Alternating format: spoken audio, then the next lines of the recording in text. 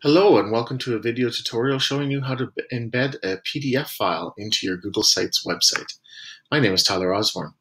So to do this, you need two tabs open. You need your Drive as well as the website that you're trying to publish. So let's start in the Google Drive, and you need to find the PDF that you're trying to share. So I have mine right down here. It's this one named T. Osborne. So I'm going to right click on it and I'm going to go to the share options.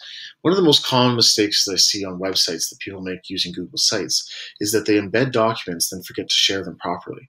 So when people visit your website, this actually means that they see an error and they don't see your document. So let's share this properly. After right clicking and going to the share option, go to the advanced options, and then we're going to change it away from specific people. And we're going to change it to it's public on the web. So anybody, sorry, not public on the web, anybody with the link can find it. We don't want to use the public on the web option because this will allow the search engines to find it and link to it directly. I'd rather use anyone with the link.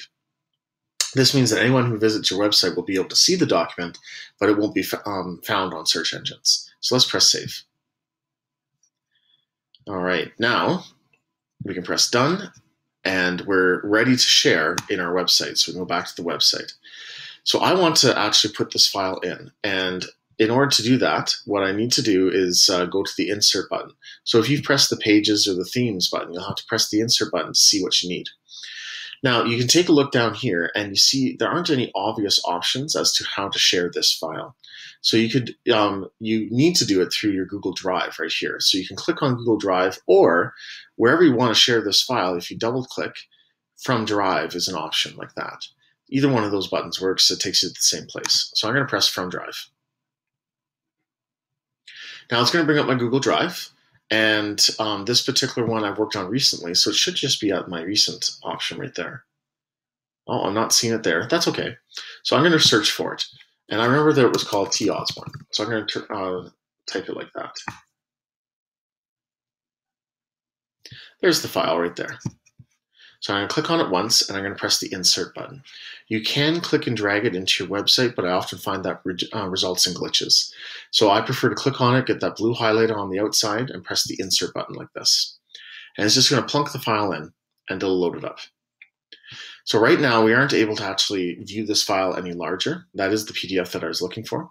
In order for us to see what it looks like for people visiting our website, we have to hit the preview button. So when I hit the preview button, it's going to load up the whole page as if I was visiting it. I've started to put quite a few files in here, so this page has taken a while to load. So scrolling down, there's our PDF right there. And you can see you can actually scroll through it like this. If you wanted to magnify it, you could. And if we want to see it full screen, we press the arrow, and it'll take you to the full screen version of it, just like that. And from there, you can print it and you can download it.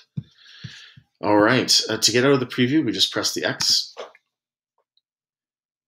And that's everything that you need to know. If you like this video, please consider leaving feedback on my website through the Google form, or you can even leave a comment in the YouTube channel. Thanks for watching.